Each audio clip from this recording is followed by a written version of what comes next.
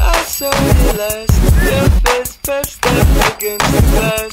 Across the track you looking at as bullets passed behind your back. I tried to catch your eye and then walk past you as the train came in, but I missed you there and lost my mind. The morning car pushed me back. And now I see that you fell asleep again.